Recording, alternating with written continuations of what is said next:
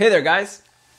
Trying a new camera setup here. Not sure how that's gonna look like, to be honest. Hopefully you can hear me well, hopefully you can see me well. This is gonna be a short video. I just want to do a few updates on 3 topics today. Number 1, I want to congratulate Red Lovely for being the first person ever to win one of my stickers. How will you do this? All you have to do is come to my stream, follow me, and be there. Talk to me, enjoy my company, as I will, no doubt about it, enjoy yours. Red, you were without a doubt the person that deserved more of this month. So congratulations on winning it. It's on its way, buddy. Second, I'm updating my streaming schedule. I'm going to be starting the stream earlier. I'm going to be starting it at 6 o'clock my time, and I'm going to be going for 4 or 5 hours.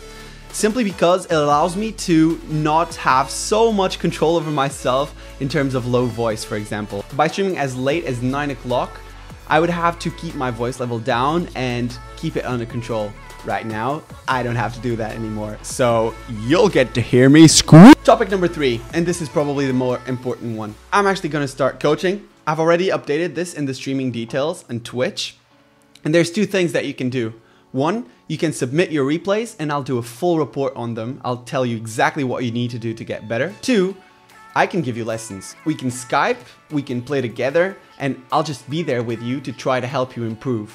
Why am I doing this? Well, I was having way too many people ask me to analyze their replays or to be with them one-on-one, try to teach them what they can do better. Hopefully, I can start doing that from now on and also support myself a little, because I'm not getting too much money from YouTube or Twitch, and maybe this is the way to go. I'll let you guys decide. There's also the other side of the coin. There's people saying that I'm not high rank enough to be in a coaching position.